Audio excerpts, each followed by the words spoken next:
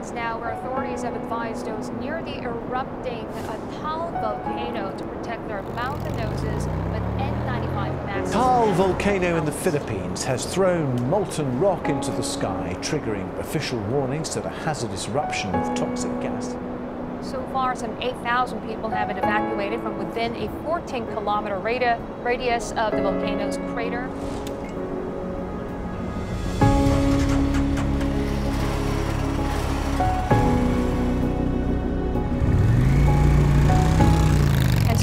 Area have been shut, with residents told to stay indoors. Local media say a series of low-intensity quakes continue to be felt. We are so glad because you are here.